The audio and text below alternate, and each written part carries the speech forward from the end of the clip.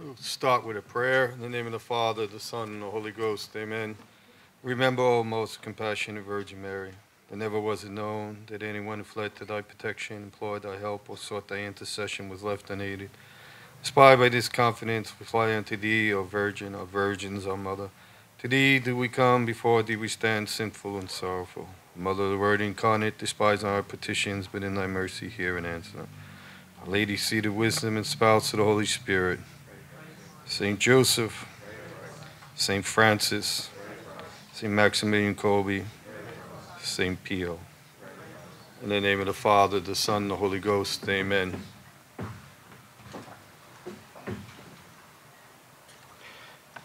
It's a great honor to be here in Poland, especially to give a talk on one of the greatest sons that Poland ever produced, and that is Saint Maximilian Kolbe. Truly one of the greatest saints the church has ever had. And we could see how God takes care of his people, that throughout the history of Christendom, he sends us these great lights, these great saints to guide us, especially in troubled times. Where there's more sin, there's more grace that abounds. And so we could see throughout history, when the heresies pop up, how God raises up great saints like St. Athanasius. The Protestant Revolution, which is still going on, raised up some of the greatest saints. St. Ignatius Loyola, St. John of the Cross, St. Teresa of Avila, and so on. And so when we came to the last century, God sent us some very, very powerful saints. And we could see, we were blessed to have one of the greatest popes, St. Pius X. And he warned us about what we're living now. In his encyclical Pascendi, he condemns modernism, he describes it, he points it out, because it's important to identify the enemy. And then Our Lady comes, and today it is a blessing to speak on her feast day of the miracle of the sun, October 13th, witnessed by over 70,000 people. And so Our Lady came, and we'll talk about that. And the church gave us the great St. Maximilian Kolbe at the same time. And so we see that St. Maximilian was born in 1894 into a very pious family. His mother and father were third order members of the Franciscan order. And this is the importance of family life. And there's many things we could learn from all these saints in their life. Everything matters to God. And so he sends St. Maximilian into a family that is deeply, deeply Catholic, totally. And the Kolbe family lived in a very difficult history for Poland. Poland was an enslaved country at the time. 3 powerful nations bordering it, Russia, Austria, and Prussia, had swallowed up Poland. And during the Russian rule, there were no Polish schools were allowed. And therefore, St. Maximilian Kolbe and his brothers were homeschooled, that his mother and father, had to teach him. My friends, sometimes, the ultimate thing the church says is that we must have a proper Catholic education. But sometimes that's impossible. And we're living in a time, too, today, where many families have to resort to homeschooling because there's no real Catholic schools around. They're Catholic by name only. And so in the United States, I don't know if the movement here is strong, but many people are forced, and it's heroic to homeschool your children. But better to do that than to send them to these devils and let them be stripped of their faith and morals. And so, once again, as I said yesterday, many people run from the cross. But it's through the cross that God purifies us and sanctifies us. And growing up in a time in Poland that was, a very tough time, many graces flowed from that. They lived a total life of poverty. They hardly were able to make means of food, clothing. But they worked hard and they prayed even harder. So he was brought up in a very pious atmosphere. They were rich in their faith, and that's what matters. So here, once again, we see the importance of the family. In one sense, our Lord, of course, is the cornerstone of the church, the foundation. But without holy families, we're lost. Where did the vocations come from? If the families are under attack, and if the family, that's why the family is under attack. Our Lady, our Sister Lucia said that the final battle will be in the family, that the devil will attack the family. And so in the Gospel of Matthew, we read from our Lord, "And everyone that heareth these my words and does them not shall be like a foolish man that built his house upon the sand. And the rain fell, and the floods came, and the winds blew, and they beat upon that house, and it fell, and great was the fall thereof." The family is so important once again, and that's why it's under attack. Father Matteo, he was a great priest, a preacher. He is the founder of the home enthronement. And Father Matteo, I quote him, he says, "You can tell the strength of a nation by judging the strength of the family." Once again, you can tell the strength of a nation by judging the strength of the family. I could tell you in America that the family has been so attacked that it's so weak now, our country, because of that. And so St. Maximilian Kolbe, God put him into a family where he can blossom, where he can grow in the faith. Once again, Sister Lucia's statement to Cardinal Caffarra said that the final battle between the Lord will be between the Lord and the kingdom of Satan will be about marriage and the family. And we could see throughout the whole world how the family is being attacked, that they're trying to change the definition of what a family is, a man and a woman. God has given us marriage as a sacrament, and nobody can change that, no matter what they say. Today you hear this nonsense, 2 mommies, 2 daddies, and this is disgusting. And your country, I know, is under attack by the LGBTQ communities and everything else, and they're being funded by these enemies of the church, what we'll talk about. And we must stand up and defend Christ and his church. And St. Maximilian, he gives us the means to do this. In the apparition of Our Lady of Good Success, almost 400 years ago, Our Lady prophesied to Mother Mariana. She said, "The sacrament of matrimony, which symbolizes the union of Christ with the church, will be thoroughly attacked and profaned." And it is. So I'm going to speak about these attacks in a little while and how St. Maximilian Kolbe gives us the means to overcome them. When St. Maximilian was a young boy, Our Lady appeared to him. And the Blessed Mother said to him, he told his mother, "One day when I was praying in the church before the picture of Mary Immaculate, she suddenly came alive and showed me 2 crowns. One was white, the other red. The first was a symbol of purity, the second of martyrdom. She asked me if I would like to have one." And his mother said, "And what did you say?" And he says, "I chose both." This is a very, very important event in St. Maximilian's life that will affect the rest of his life. He was handpicked by the Mother of God for a mission. And this is important because each of us have a mission from God. Each of us are called to fulfill the role that God has called us to. And we must discern what that role is. And God, our Lord, gives us the grace to figure out our vocation. Our vocation is connected to our salvation. And so many people don't pray about what God has called them to. What does God want? And the safest way to find out our vocation is to pray to the Immaculate. And so Our Lady chooses St. Maximilian to be her chosen one, her knight. So St. Maximilian eventually entered the Franciscan order in 1910.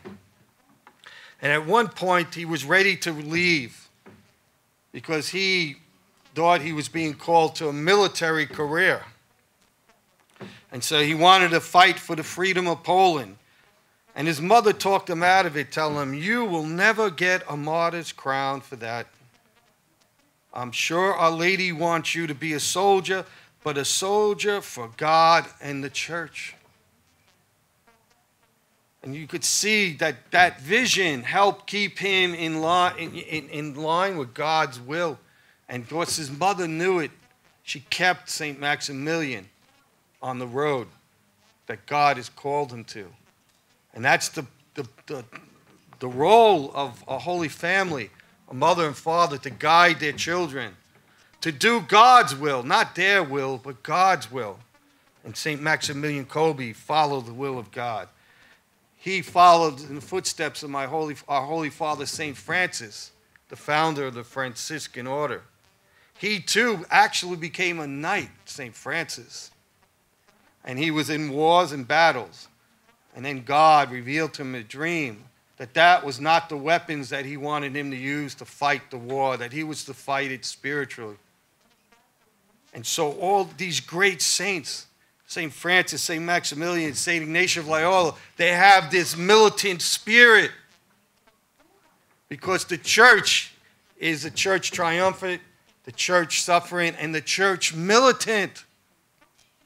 And so God raises up saints like St. Maximilian that has this fighting spirit to fight for him and his kingdom, because that's where the real battle is. Our Lord tells us, St. Paul, that we do not fight against flesh and blood, but the principalities of the world. We could see in October, once again, 13th, 1917, we could see all the apparitions of Our Lady of Fatima.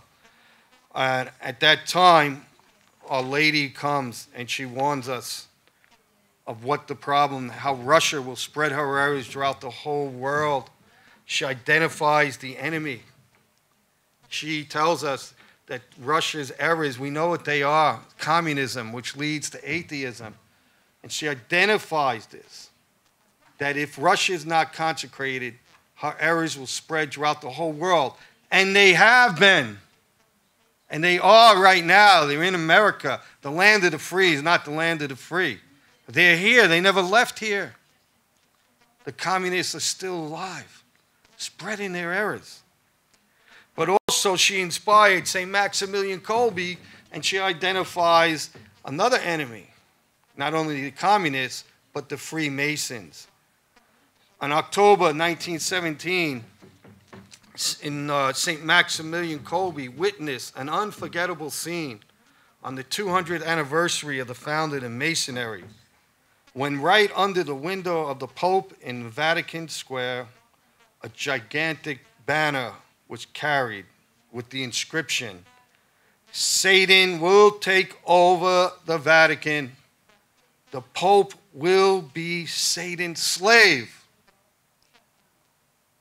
My friends, that is scary, because it is true. This is true over 100 years ago. The Masons, the sons of the devils. Satan will take over the Vatican. The Pope will be Satan's slave.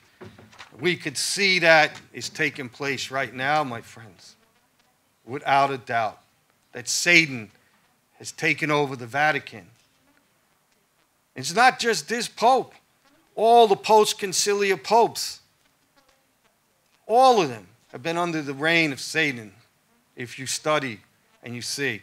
And I'm going to bring out some of these things. So when St. Maximilian Kolbe saw this, he witnessed this, He has such a love for the church, and he has a militant spirit in the that he wants to fight for God and God's glory. That he wants to convert souls and bring souls to God. And that he's willing to lay his life down. He went to the rector of the seminary for permission to go to the headquarters of the Masons to convert the Grand Master himself. This little Polish boy, he was a very petite man. But he was a giant because he was filled with the Spirit of God. And when you're filled with the Spirit of God, you don't fear nothing because nothing's more powerful than God. St. Maximilian Kolbe, totally under the mantle of the Blessed Virgin Mary, wants to go to the Grand Master. And who does that remind you of? His Holy Father, my Holy Father, St. Francis. St. Francis had a great desire to be a martyr. And St. Francis wanted to go to Africa, to the head sultan, to convert them, because Islam is a religion from hell. And you can't save your soul outside the one holy Catholic and Apostolic Church. You cannot. There is no salvation outside one holy Catholic Apostolic Church. That is the fundamental dogma that's being denied. That is a fundamental dogma that has been denied, especially since the Second Vatican Council. And that's the one that's being denied right now in Rome. And it's devastating. And so what happened when St. Francis went to the Sultan? They came and they arrested him and they bring him before the Sultan. And did he give in to political correctness like they tell us to today? No. He challenged them. He wanted to convert them. And the Sultan offered him a woman. He said, no, I took a vow of chastity. He offered him money, and that really impressed him because he said, I don't want money. I don't want land. I want your soul for Jesus Christ. And I'm willing to die for it. And so he challenged him like the old prophets. Let's get a bonfire going here, a big one. He goes, I challenge your priest and myself to walk through this fire, and whoever has the true God will come out unharmed. And what do you think happened? The Islamic priests ran like cowards because they know that God is the devil. That's what they did. And the Sultan was so impressed he wanted to convert. But he was afraid what the people would do. And St. Francis wept because they let him go and he didn't die a martyr. But our Lord had another martyrdom for him. And that's when he received the stigmata. He said it would have been much easier to die a martyr. And so we see that St. Maximilian Kolbe has the spirit of his Holy Father, the Franciscan spirit, that they take the gospel serious. That St. Maximilian understood when our Lord said to the apostles at the ascension, right before he ascended into heaven, go to all nations and baptize them in the name of the Father, the Son, and the Holy Ghost. It's not an option. It's a command. And when you see the vicar of Christ telling and saying that proselytizing is evil, he's going directly against the gospel and Christ's words. John the 23rd, the Pope of the Council, when he opened up the council, he promised, he said to the Russians, we will not condemn communism, even though the church condemned it many times already, and we will not proselytize. How can the vicar of Christ go against a direct command from God? And here's little St. Maximilian Kolbe, on fire with the love of God, that wants to go convert the Grand Master. St. Maximilian Kolbe was inspired with 6 other friars on October 16th. 3 days from now, Wednesday, will be there, and it's a blessing to be here. And I'm going to go to Neopocolano myself with the grace of God and to Auschwitz on October 16th. 4 days after the miracle of the sun in Fatima, he founded the Militia of the Immaculate, or the Knights of the Immaculata. What a gift from God.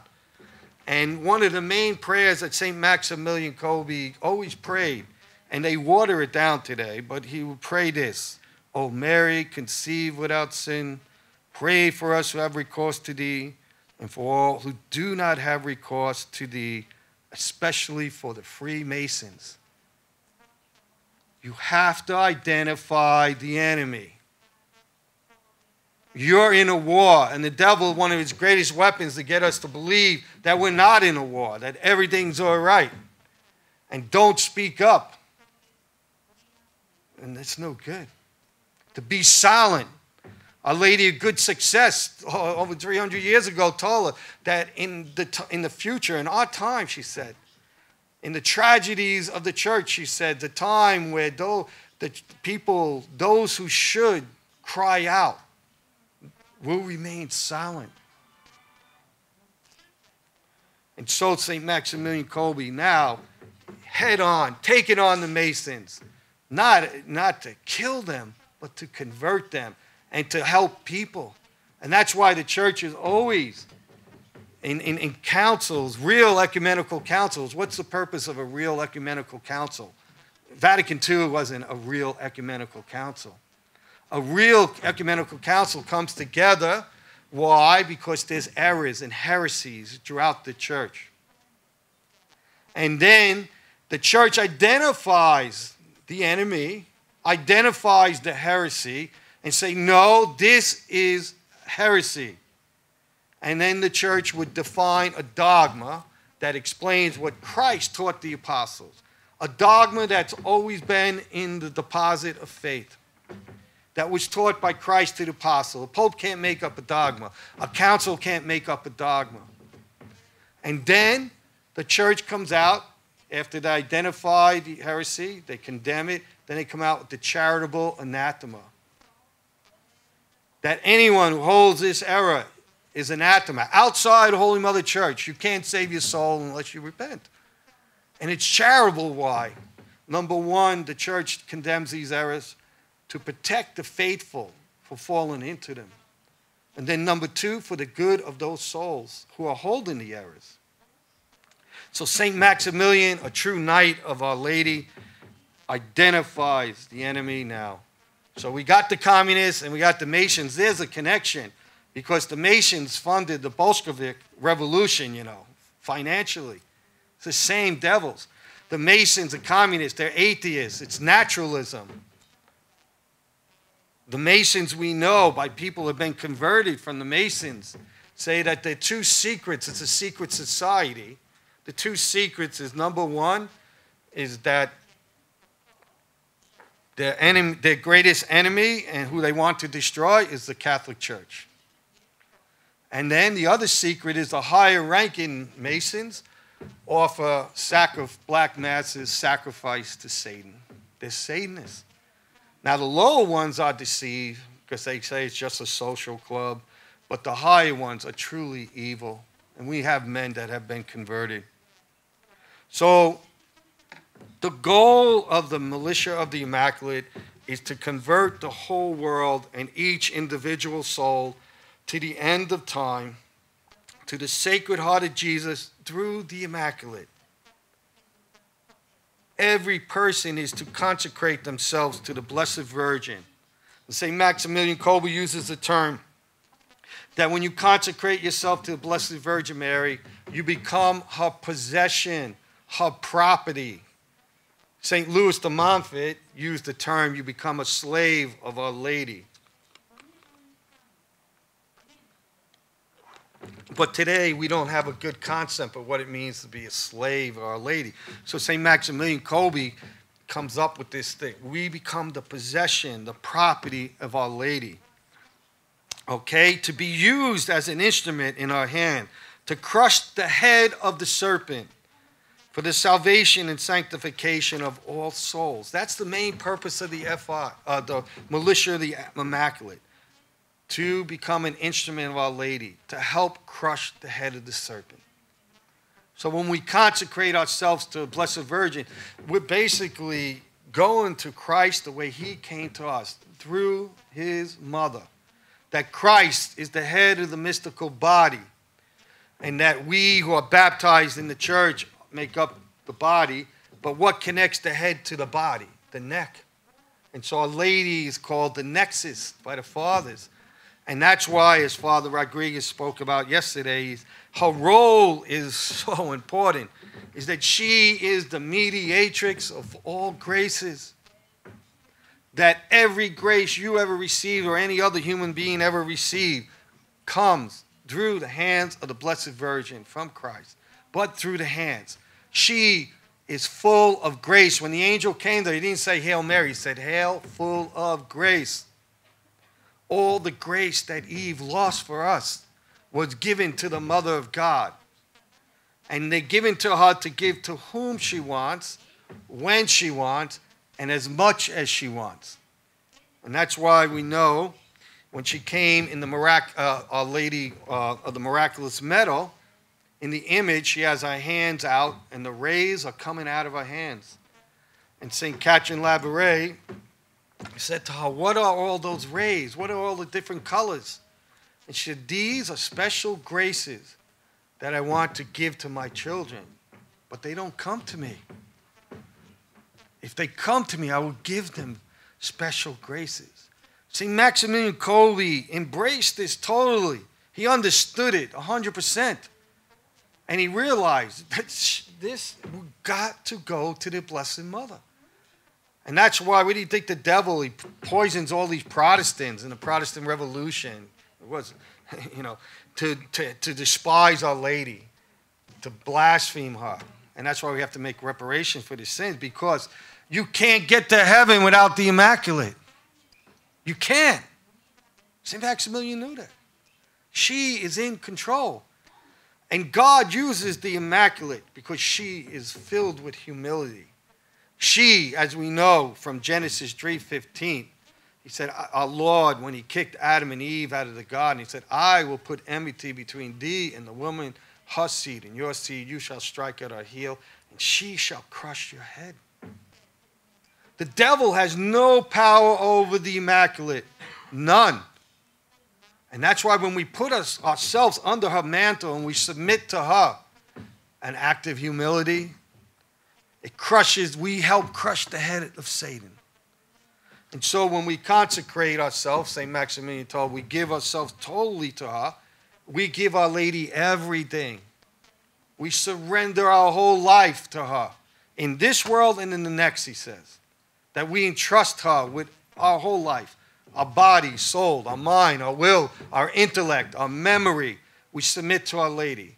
That when all the merits that we accumulate in our life as Catholics, we give all our merits to the Blessed Virgin.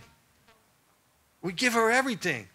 That when we receive Holy Communion, we give those merits to the Blessed Virgin to do what she wants with those merits. And so when we become part of the militia of the Immaculate, we too are in the battle against Satan. And we contribute to saving souls. St. Maximilian Kolbe realized this. He realized that. And that's why he accomplished so much. Because St. Louis de Montfort used an example. When he tells us that when we perform acts, even if our motives are not pure. And so, it's tainted. And so he used a simple example, St. Louis de Montfort, of consecration. It's how it works. He says the king is sitting on his throne and the queen is on his right. And there's a group of people bringing up gifts to the king. And the queen realizes midway down the line, there's a peasant. And the peasant is all shabby, dirty. And she knows the king will not accept the peasant like that. And so she excuses herself from the king, and she grabs the peasants. They come to me, I want to help you. And she takes the apple. The peasant had an apple. And she said, let me have the apple. And she shines the apple up. She makes it pretty. She puts it on a gold plate, puts flowers. And she now escorts the peasant to the king. And because the king sees his mother, his queen bringing the peasant, he accepts that. Well, that's what happens when we're consecrated to the Immaculate. When we do the littlest act of charity, could be anything. Everything we do in the state of grace, we receive merit. But we give that merit, we give that to Our Lady, and then it's her merit. And she magnifies that merit because she takes the impurities out of it. And she can magnify it 1,000,000 times, whatever. And so when we give graces like that to Our Lady, St. Maximilian Kolbe, St. Louis de Montfort tells us, she knows how to glorify God, the ultimate, at every second. She knows her Son's will at every moment, right now. So there could be a soul, say, in China, ready to die right now, and for some reason, God wants that soul saved. And because you do an act of charity for Our Lady, you do something nice, say, for someone you don't like, that you have a hard time with. And you say, Blessed Mother, I'm going to do this for you, for love of you. And you do an act of charity. And she could save that soul dying. And those that live out the consecration to Our Lady, she protects us. She ain't going to show you the fruits. Sometimes she may. But in the end, when you get to heaven, and you get there and Our Lady's there, you're going to see the fruits of your consecration. All the people, because this is the beauty, that nobody goes to heaven alone. No one goes to hell alone. No one. When God, He created the human race, He created it, nothing exists before, right? And He created His own will. He didn't cooperate with anyone or anything. He created us.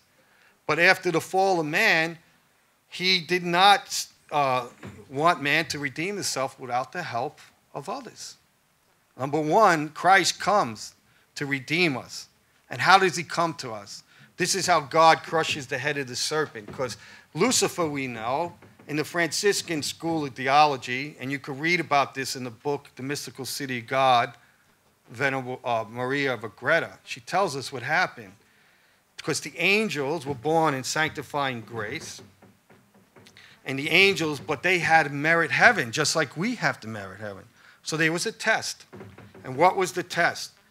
It was revealed to the angels that the second person of the Holy Trinity, Jesus Christ, would take flesh of a virgin. And that virgin would be Queen of Heaven and Queen of Earth. And Satan revolted. He said, no, non serviam, I will not serve, because a human nature is below angelic nature. He says, no way I'm going to bow down to a woman whose her nature is below me. And so they were kicked out, and they only had one chance. They had said the devils, they were devils now. They were kicked out of heaven. They didn't get a second chance like we do many times. And they were cast into the pit of hell. And so, in order to redeem man, how can man be redeemed now? You know, after the fall of Adam and Eve, how can man, Adam and Eve committed a grave mortal sin. And that mortal sin kept the gates of heaven closed. And there had to be reparation for the sin of man. And a man has to make that reparation because he committed the sin. And so God takes flesh of the virgin. And when He takes flesh of the virgin, He becomes a man like us in all things except sin. He has a human nature, but He's a divine person. So every act He performs is infinite, and He can make reparation. But He wanted the fiat from the Blessed Virgin. So in the Garden of Eden, the devil comes to a Virgin Eve, and he deceives her, he lies to her, gets her to give in to curiosity, and she falls, and the whole human race falls. Now God sends another angel, and that was Satan who came to her, a fallen angel. Now God sends a good angel, Gabriel, to the Blessed Virgin. The Virgin predestined to be the mother of God. And and of course Eve's disobedient, she obeys. She tests the spirit. She didn't just say yes to Gabriel. How can I be with child? I don't know man. And so it's through her fiat that man is able to be saved. Because God chose to redeem us in a particular way, through the Virgin Mary. And nobody should have the audacity to question that, because when God does something, he does it the most perfect way. And as St. Maximilian Kolbe says, the Immaculate is the masterpiece of God. The masterpiece. Totally one with him. And so the devil has no power over her. And when we place ourselves under her protection, we are totally protected. And so we see St. Maximilian Kolbe embraces this. And this is what made him so powerful against the enemy. So, once again, we see Our Lady at Fatima. She warns us about Russia spreading the errors. And then she inspires St. Maximilian Kolbe to found the militia of the Immaculate to fight the Masons. My friends, the Masons came out with a book called The Permanent Instruction of the Alta Vendita. It was a secret document acquired from the highest lodge in Italy. Okay? And in this document, it boldly details precisely how the papacy will be won over to the Freemasonic philosophy and beliefs, and its central tenets cannot be repeated too often. So this is the Masons telling us what's going to happen. And this is what inspired. That's why St. Maximilian Kolbe identified him. This is the enemy. Our Lady showed him. And when he saw them saying that Satan, the Pope, will reign in the Vatican. Satan will reign through the Pope. So I'm going to quote from the Alta Vendita. Okay? The Pope, whoever he may be, will never come to the secret societies. It is for the secret societies to come first to the church, with the aim of winning them both. The work which we have undertaken is not the work of a day, nor month, nor year. It may last years, a century perhaps, but in our ranks, the soldier dies and the fight continues.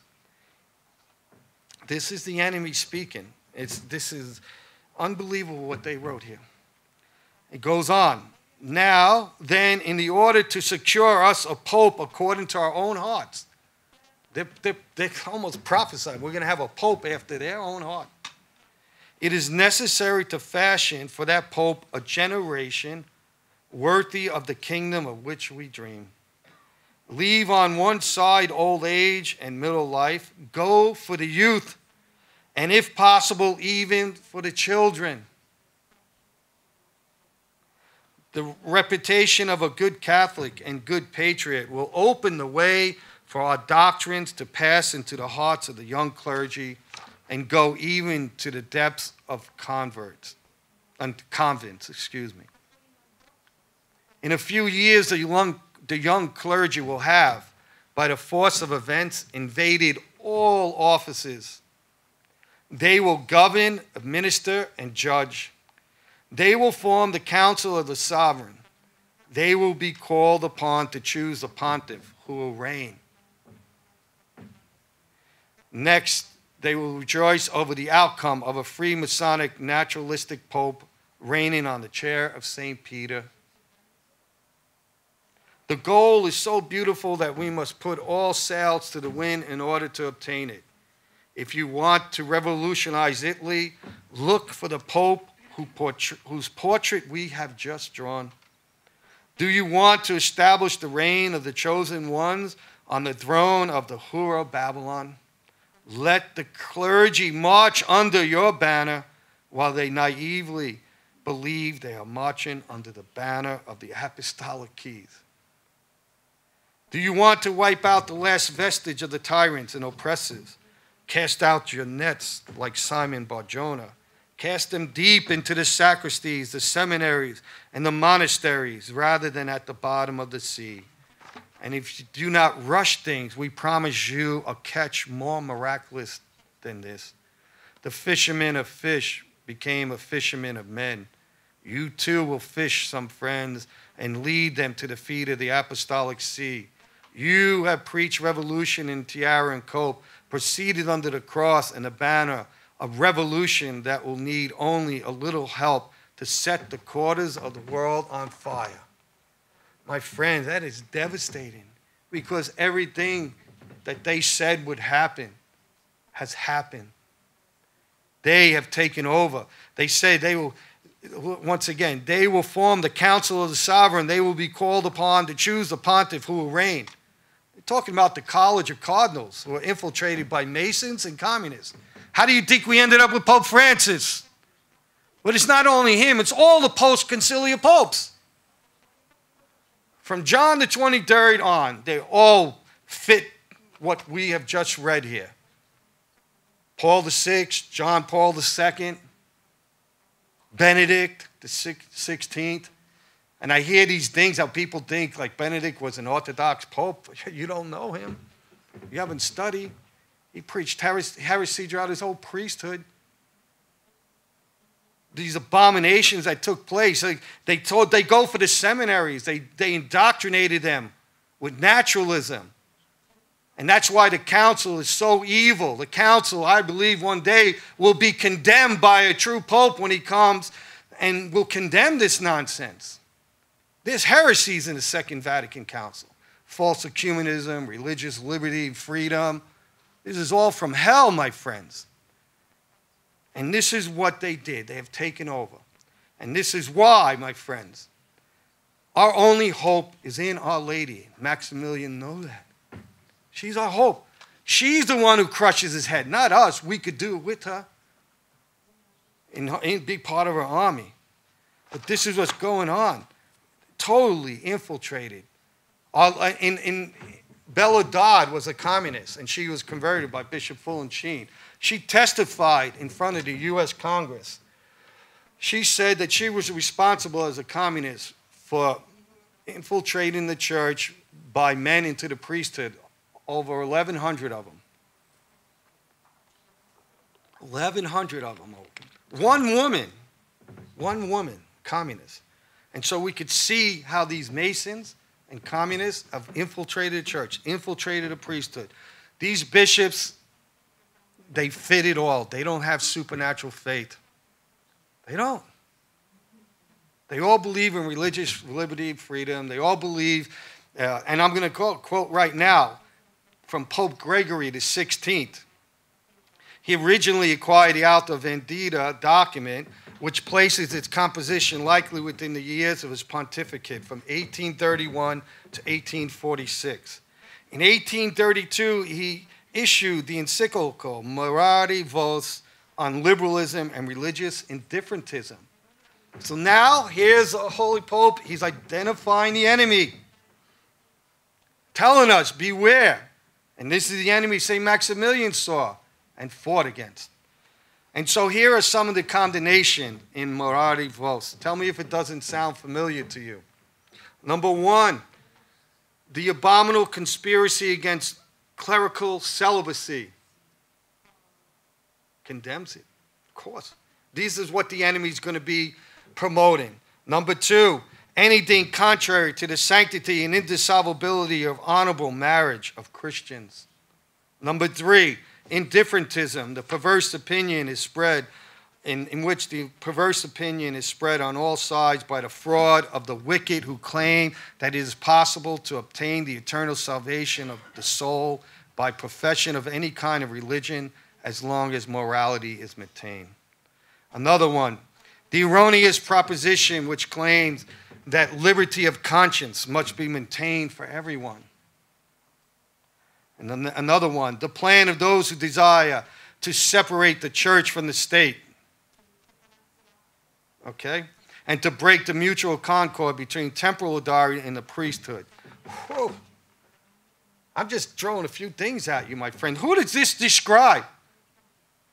Pope Francis, 100%. The abominable conspiracy against clerical celibacy. That's what they're taking apart right now in Rome, in this diabolical Amazon Senate. Going right for it. It's no surprise. The documents have been done a long time. This is just a facade that they use. Anything contrary to the sanctity and indissolubility of honorable marriage of Christians. Are you for real? Amoris Laetitia is from the pits of hell. The Pope is saying that it's pleasing to God in that document for these people committing adultery at times. In the history of the church, we never had a Pope encouraging people to commit adultery. And now we do. Popes encourage people to become saints. And so we see, once again, and the Argentina bishops, they wrote to Pope Francis and they said, what is the correct interpretation of this, Your Holiness? All this nonsense of the dubia, these weak cardinals and bishops, they're spineless. There's not one real cardinal bishop in the whole world, I don't think. We got doubts. I don't have no doubts. A second grader reading the Baltimore Catechism can tell you the Morris Laetitia is from the devil. It's heresy. Heresy. Okay, what's the true interpretation, Your Holiness? There's only one interpretation, Pope Francis said, that divorced remarried can receive the sacraments. He put that in the AAS, the Acts of the Apostolic See. Those are for official magisterial documents, trying to, heretical documents now in the Acts of the Holy See. Indifferentism, once again, all religions are equal. All religions are. This has been going on since the Council.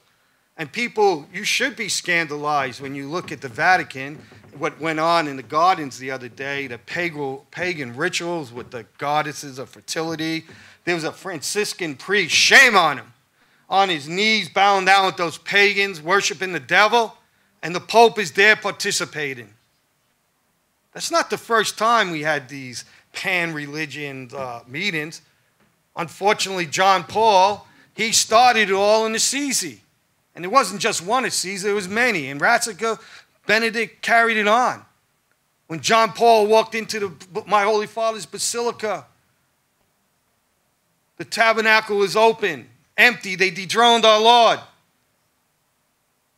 And they put a statue of Buddha on top. That's a desecration of the temple. And there was two Buddhist monks offering incense on their knees to a false god. And John Paul basically goes on to say that there was basically, that's the spirit and fruition of Vatican II. I have the quote. I could give it to you. He had animists come up with cursed dung and play on him, put it on his head. That's participation in pagan rituals. He drank potions in the South Pacific. He had Mayan death dance on the liturgy down in Mexico. I go on. And I'm not saying this, but I'm saying this is not just now. What Pope Francis is doing is what all the popes, conciliar popes, but he just keeps escalating it to this natural end. This is the natural end of Vatican II. And this is why our Lord raised up St. Maximilian Kolbe to fight these Masons. And that's how we got to fight. Not with weapons, physical, but with Our Lady. So, my friends, that quote from St. John Fisher is devastating, where he says, "The fort is betrayed even of them that should have defended it." I'm going over this because it's important that you understand your enemy. How can you win a war if you don't even know who your enemy is? How are you going to get to heaven if you can't, protect yourself? So I want to read one more time, and then I'll go on from the Masons. But Father Matteo, once again, he was a powerful preacher. He was considered another St. Paul. And Father Matteo converted a Mason.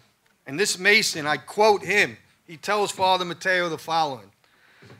Father Matteo said, "I remember what a great convert once said to me." He said, I quote, "Father, you cannot exaggerate the transcendent importance of the crusade which you are preaching. I know what I am speaking about.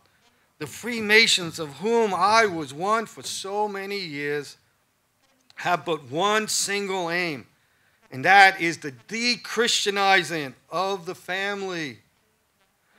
Once this object is attained in whole or in part, they may safely leave in the possession of Catholics all the cathedrals, churches, and chapels. Of what importance are these buildings of stone when they have taken possession of the sanctuary of the home?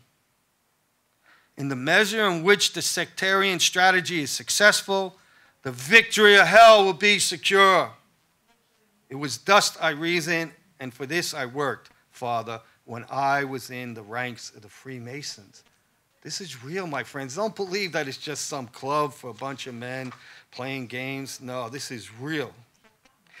I go back to that quote from the Alta Vendita. He said, let the clergy march under your banner while they naively believe they are marching under the banner of the apostolic keys.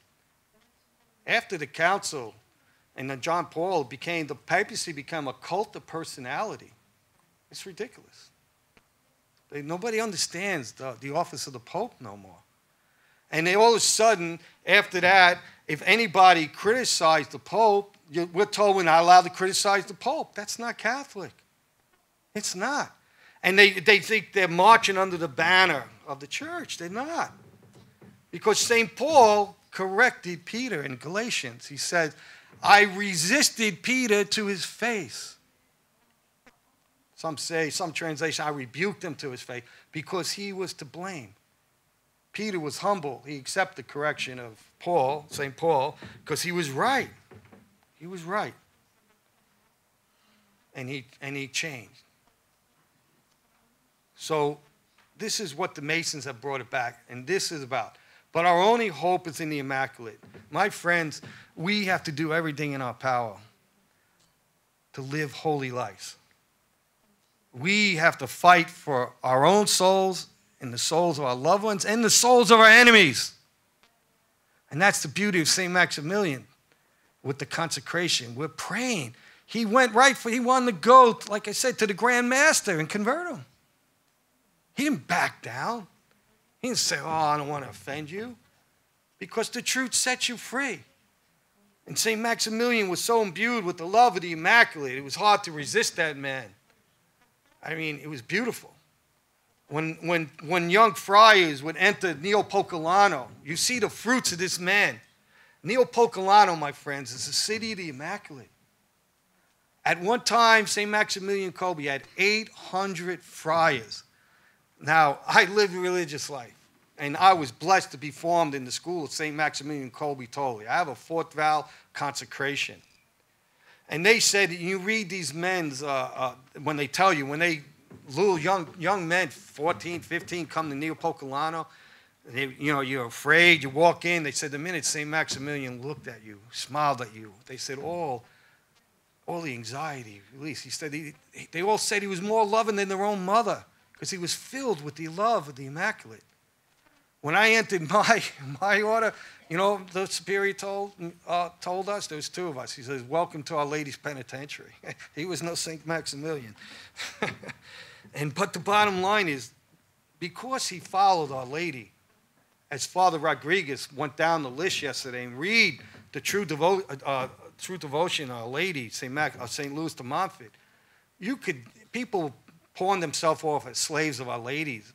But if you have true devotion, you imitate her virtues more than anything. And so we have to imitate her virtues. St. Maximilian tried to imitate her totally, 100%. And how can you have any idea, 800 friars in one friary working for Our Lady. It was a whole city. They had carpenters, firemen, tailors, shoemakers. The printing press went constantly 24 hours a day because to work for the Immaculate, we want to spread her word through the whole world. And he stopped. He was relentless. He never stopped. He was very sick. He had tuberculosis. He never stopped working. But he was totally obedient. He had no money to start Neopocolana, and he said, how am I going to do this? He goes, prays in front of the statue. The money he needs is right there. He looks down. He found an envelope with enough money. He trusted Our Lady in everything. And he didn't consider it his work. He considered it the Mother of God's work. And he says, this is Our Lady's place, and if she wants, she could stop it whenever she wants. And she did when he went to the concentration camp. But at that time in the Franciscan order, you know, there was only around 2,100 conventual Franciscans in the whole world. You know what that means? He had over 1/3 of the whole order, 1/3 of the conventual order in one friary. It's extraordinary. And there was so much charity in that friary. It was beautiful. Only a saint like him could pull something off like that. Only a saint. And so I really advise you to really read, entrench yourself in St. Maximilian's writings. And you're fortunate, you could read Polish. And now even in America now, they translated his complete works in 2 volumes. It's over 1,000 pages each. And you start studying the Mariology of St. Maximilian Kolbe. I believe, hopefully one day, he will be a doctor of the church for Mariology. He really deserves it. So St. Maximilian, he opened up the city of the Immaculate, and then he ended up going to all nations. He went to China, he went to Japan, he opened up another Neopocolano in Japan. And printing thousands. Imagine how many people would go to Japan and they looked at him as, people mocked him, other friars too. They said, how are you going to go to Japan? You don't even speak Japanese. How are you going to put out the Knights of the Immaculate in a language you don't know? Guess what? He did it. He did it because he believed, with Our Lady, all things are possible. So once again, in 1930, he went to the city of Immaculate in Japan. So consecration, my friends, to the Immaculate is a sign of predestination. St. Maximilian gave himself totally to the Blessed Virgin Mary, and therefore he reached full union with Christ on earth. We know through some of his writings that at the end of his life, Our Lady confirmed that basically he was confirmed in grace, which means that he would go to heaven. He wouldn't lose his soul. So true consecration to the Blessed Virgin Mary, once again, is a sign of predestination. It's a sign. And so this is how St. Maximilian Kolbe established everything. I want to read to you some quotes from him to understand his spirit of the Immaculate. And it's so deep and beautiful. And this is what a great saint Our Lady produced. St. Maximilian says, God, in his infinite goodness, gives us a taste of some of the joy which will be our crown, so as to draw us towards himself and enkindle in us a spirit of fervor. If we strive with all our strength to cooperate with the grace of God, to spread his kingdom through the Immaculate in ourselves and others, we shall oftentimes experience that blissful peace of a child who gives himself without limit into the hands of his mother. He does not worry about anything, nor is he afraid of anything. All around us the tempest will rage, thunder will strike, yet we who are dedicated entirely to the Immaculate shall be protected. We shall be working for the salvation of souls and then rest with perfect confidence. End of that quote. What a beautiful thing. But he's telling us that all around us tempest will rage, thunder will strike. Yet we who are dedicated entirely to the Immaculate shall be protected. So St. Louis de Montfort tells us in Genesis 3:15, where the serpent will strike out Our Lady's heel, she shall crush his head. St. Louis tells us the heel of Our Lady is those that are consecrated to her. We're in a war. There's going to be casualties in a war. But we're going to win. And we're going to win. When you're with Our Lady, she will strengthen you. She will get you to the cross. And she'll keep you there at the cross. I said yesterday in the question and answer, the problem with the church today is nobody wants to go to the cross. Nobody wants to be nailed with Jesus Christ. Nobody wants to lay down their life like St. Maximilian Kolbe for his enemies. Are you willing to be nailed to the cross? Are you willing to climb up on that cross for Jesus to save your soul, to save the souls of your children? Are you willing? If you consecrate yourself to Our Lady, she will keep you at the foot of the cross. Why was St. John the evangelist the only apostle to stay at the cross? They all fled because he clung to the Blessed Virgin. And our Lord gave his mother to St. John at the cross. But he clung to Our Lady, therefore he was able to stand. we too must stand at the cross, because there's no salvation without it. And only Our Lady has the graces for you that you need to endure the onslaught. And as Catholics, we're all called, once you're confirmed, you become soldiers of Christ. You have an obligation to defend Christ and His church by word and by deed. And I read recently about what happened in Poland here, where there was a big rosary rally, and the LGBTQ community came, and the beautiful Polish people, Catholics, formed a circle, a human circle, to prevent them from getting in there. Praise God. That's the spirit we need today. We don't want to kill these people. We want to convert them. And we have to pray for their poor souls, because the devil owns them. We need this, what St. Maximilian Kolbe says. He goes on. I'm going to quote again, another quote.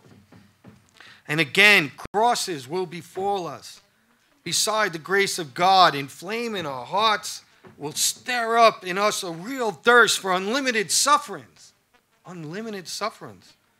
To be humiliated, despised, and forgotten, in order that through these sufferings we may testify as to how much we love our Father in heaven, our best friend and His most loving mother, the Immaculate.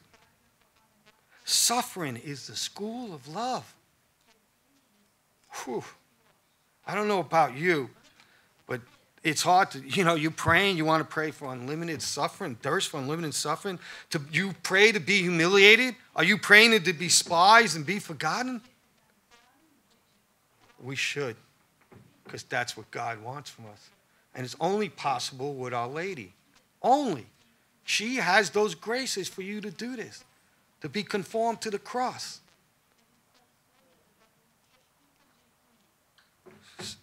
So, suffering is a school of love, expansion and strength, seemingly sad, yet always rejoicing. This is the ideal of life.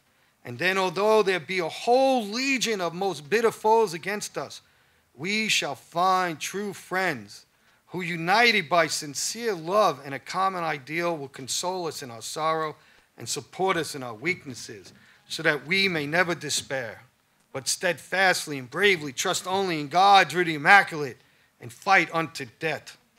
All this is only a part of our reward.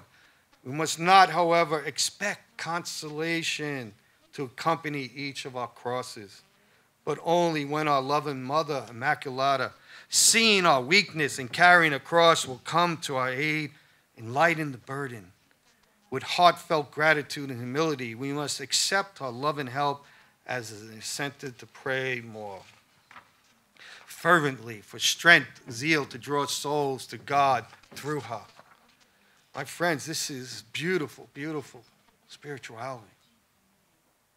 But I want you to really examine yourself today. Do you have this spirit that St. Maximilian had?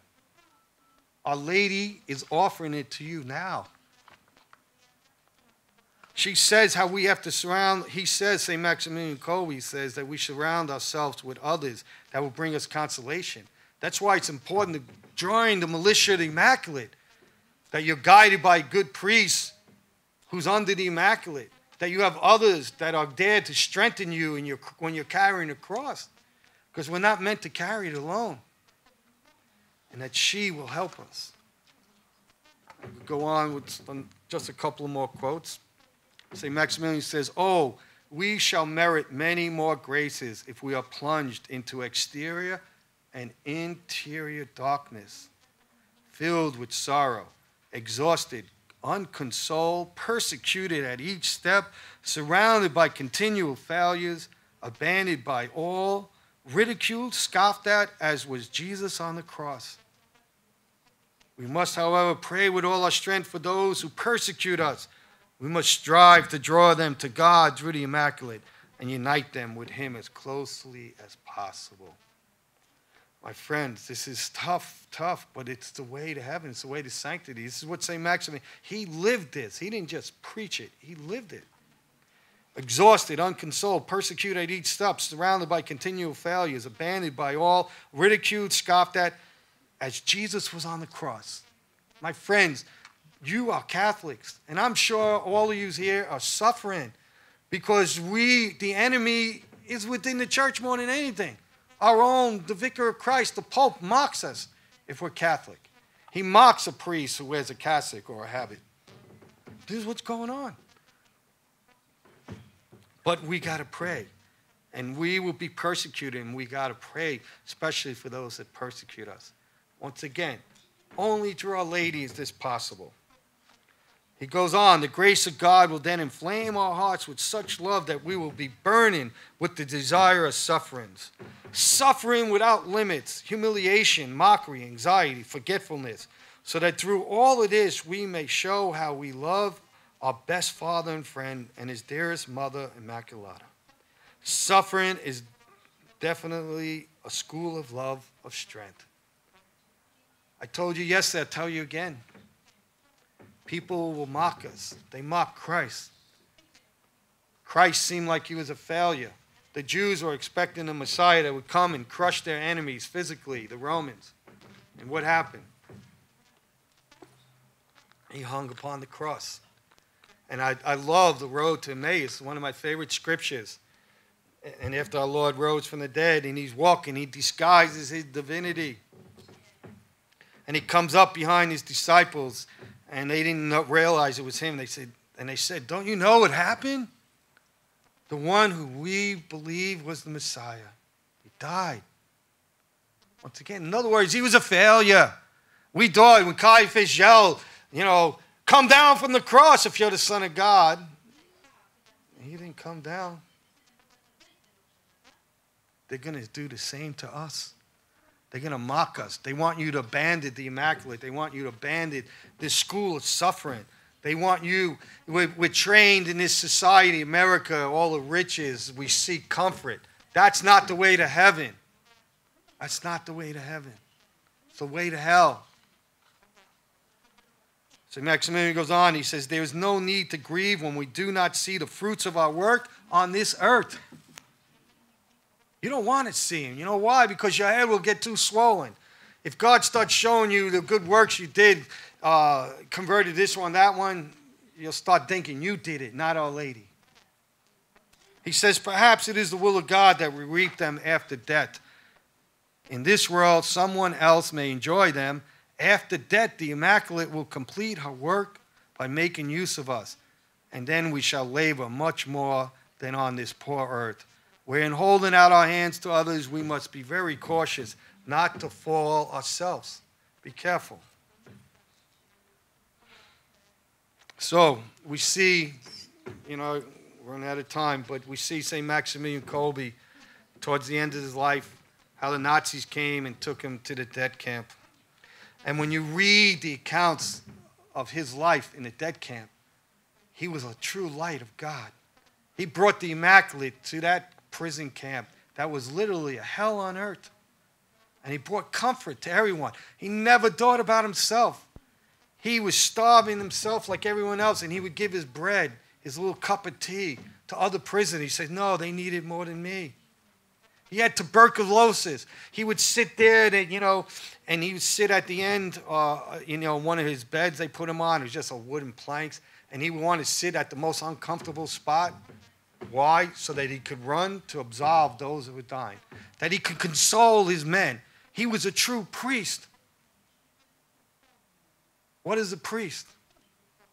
And I'll tell you what a priest is, but when Francis Guy Nietzsche was called to die, because we know one man escaped, so 10 of the men had to die, I had the privilege of meeting Francis Guy Nietzsche myself, and he spent the rest of his life talking about the Immaculata and St. Maximilian. And he was crying because he had a wife and children. And St. Maximilian stepped out of line. He says, I want to take his place. It's a very profound answer now when the Gestapo said to him, who are you? I am a priest. Speaks volumes. I am a priest. A priest participates in the one true priesthood of Jesus Christ. A priest is a mediator between God and the people and God. But Maximilian took it even farther too, because he wanted to be a total priest like Christ, and he also became a victim. That is such a big thing. But you could see from the quotes that I just read how he lived out that spirit of victimhood. He was a total victim for Christ, and he came to lay down his life, because that's what a priest does. He continues the redemptive work of Jesus Christ. That's what he does. Absolving sins, anointing those dying, preaching the gospel that sets you free. St. Maximilian did all this. And he, once again, I am a priest. Okay? And so we know St. Maximilian Kolbe then went into the bunker, and they stripped you totally of all your clothes, and they put 10 of them in there. And he went in, and the guards testified. They would see bright lights coming out of the bunker that would blind them. Instead of hearing screams, because most people that they put in there, they would start eating each other because there's no food. There's no place to relieve yourself, right? And it's a horrible death. Starvation is a wicked way to go, but then dehydration is even. So they had a boat going on. But they testify to God that coming out of that bunker, they would hear beautiful hymns to the Immaculate. And St. Maximilian ushered every one of those souls into heaven. That he didn't let go of his life until every last soul was in heaven safe. That's a real priest. Greater love than this no man has, than to lay down his life for his brother. So, my friends, we could see the fruits of St. Maximilian's life. There's a beautiful part in the Mass, one of my most favorite parts, after the priest receives the Holy Eucharist. Before he consumes the precious blood, the priest says this: "What return shall I make to the Lord for all he has given me? I will take the chalice of salvation and call upon the name of the Lord. Praising, I will call upon the Lord, and I shall be saved from my enemies." St. Maximilian lived that right to the end. He drank from the chalice of suffering. He has a great glory in heaven. I want to end with a story, my friends, to encourage you. I want to get across how powerful consecration to the Blessed Virgin Mary is. It is so powerful. It blows my mind the more and more I study it and try to live it. And I constantly tell people, you, especially parents, I was always told you can only consecrate yourself, I was taught. And unless you're a parent, you could consecrate your children because you have maternal and paternal rights to the Immaculate. Sign of predestination, once again. But this story, I learned something, it's really powerful. It's about a man named Henry Cohen. Henry Cohen was an atheistic Jew, and he was an organist. He was a very gifted organist. And one day, they needed him to play at benediction. He didn't believe in the church, in the Catholic Church. He came, and he was playing at benediction. And all of a sudden, when the priest lifted up the monstrance to give the blessing, our Lord penetrated Henry Cohen, a Jew. And he said he was driven down, and our Lord revealed to him who he was in the true faith. Henry Cohen became a Carmelite priest. Carmelite priest. From a Jew not practicing even his Jewish faith, he becomes a Catholic priest. Okay?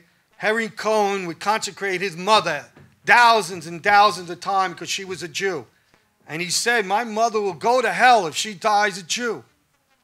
Imagine this is your mother. You're thinking your mother's going to go to hell. And she would go to hell if she died a Jew. And that's what the church teaches. And we don't wish that on anyone. So his mother died, and he was preaching. And he was devastated because there was no visible signs that she came into the church. Okay? She died a Jew. That's all he knew. And he couldn't figure it out. He said, there must be something more that I'm missing. God would certainly hear my prayers all these years, praying for my mother. And so St. John Vianney was alive. And he went to confession to St. John Vianney one day. And John Vianney put his hand on him and said, my son, He didn't even tell him what was going on. He said, my son, in the future, on the feast of the Immaculate Conception, you will receive a letter that will bring you much comfort. Much comfort. 6 years later. 6 years. And that's one question you better put to yourself right away. Why did God let him wait 6 years? He receives this letter, and it was from a mystic. And she was a well-known mystic approved by bishops of her time. And she says in the letter that she writes a letter to him. He receives it on the Feast of the Immaculate Conception, 6 years after he went to John Vianney. And in the letter, this lady says that a woman came to her who knew him and said her name was, this lady's name was Anne. She said, why would God, what kind of God is it that wouldn't hear Father Cohen, who's so faithful to him, hear his prayers? That his mother died a Jew and she's lost? How can God do that? So that lady went into prayer. And this is what our Lord's response was to the mystic. And she wrote this in a letter. Why does Anna always want to sound the secrets of my justice? And why does she seek to penetrate mysteries that she cannot comprehend? Tell her that I do not owe my grace to anyone, that I give it to whom I please, and that in acting in this way, I do not cease to be just and justice itself. But that she may know that rather than not keep the promise that I have made to prayer, I will upset heaven and earth, and that every prayer that has my glory and the salvation of souls for object is always heard when it is clothed in the necessary qualities. He added, and to prove to you this truth, I willingly make known that which passed at the moment of the death of the mother of Father Cohen. My Jesus then enlightened me with a ray of his divine light and had me on, this is his mother now, and had me understand, or rather to see in him that which I want to try to relate. This is the myth. At the moment where the mother of Father Herman was on the point of rendering her last breath, at the moment that she seemed deprived of all awareness, almost without life, Mary, our good mother, presented herself before her divine Son, and prostrated at his feet, she said to him, pardon and mercy, O my son, for this soul who is going to perish, yet another instant, and she will be lost for eternity. I beseech you, do for the mother of my servant Herman that which you would like to be done for your own, if she was in her place and if you were in his. The soul of his mother is his most precious good. He has consecrated her to me 1,000 times. He has consecrated her to the tenderness and the solicitude of my heart. Could I suffer her to perish? No, no. This soul is mine. I will it. I claim it as an inheritance, as the price of your blood and of my sufferings at the foot of your cross. Hardly had the sacred supplement ceased speaking when a strong, powerful grace came forth from the source of all graces, from the adorable heart of our Jesus, and came to enlighten the soul of the poor dying Jewess, instantly triumphing over her stubbornness and resistance. This soul immediately turned herself with love and confidence towards him who mercy had pursued her as far as the arms of death, and said to him, O Jesus, God of the Christians, God whom my son adores, I believe, I hope in thee. Have pity on me. In this cry heard by God alone, which came from the intimate depths of the heart of the dying woman, one clothes the sincere sorrow of her obstination for her sins, the desire of baptism, the expressed will to receive it and to live according to the rules of the precepts of a holy religion, if she had been able to return to life. This leap of faith and hope in Jesus was the last sentiment of that soul. It was made at the moment when she brought towards the throne of divine mercy. breaking away the weak bonds which held her to her mortal casing. She fell at the feet of him who had been her Savior a moment before being her judge. After this, our Lord said, "Make this known to Father Herman. It is a consolation that I wish to accord to his long sorrows, so that he will bless and have blessed everywhere the goodness of the heart of my mother and her power over mine." So, my friends, this is the power of the Immaculate. She wants us all in heaven. God wants us all in heaven. And we have a chance to participate in the salvation of others. If we put ourselves under her mantle, if we follow the consecrations like St. Louis de Montfort, St. Maximilian Kolbe, many lessons we can learn from this story. Number one, never give up on a soul, even after they die, no matter how bad it looks. Okay? Number two, why did God let Blessed Cohen wait 6 long years? Why? I believe because there's no time with God. And he wanted him to wear out his knees and pray more and more. And God could apply graces before someone, ahead of time. Just like the graces for the Immaculate Conception was merited by our Lord on the cross, but he applied it to Our Lady ahead of time. Same thing with souls. That there is baptism of desire, contrary to what Fenianites say, that they don't believe in baptism of desire and of blood. That Our Lady of Fatima has told us that many souls go to hell because no one prays for them. No one prays for them. So we end with this, my friends. Let us be devoted before all things to the Immaculate. Let us follow St. Maximilian. Let him be your guide. Get all his writings. Read from him every day. Be part of the militia of the Immaculate. And you will not only save your soul, but you will bring thousands and thousands to heaven with you. In the name of the Father, the Son, and the Holy Ghost, amen. We give you thanks, oh my God, for all your blessings, for you live and reign forever. Our Lady of Fatima. In the Father, Son, and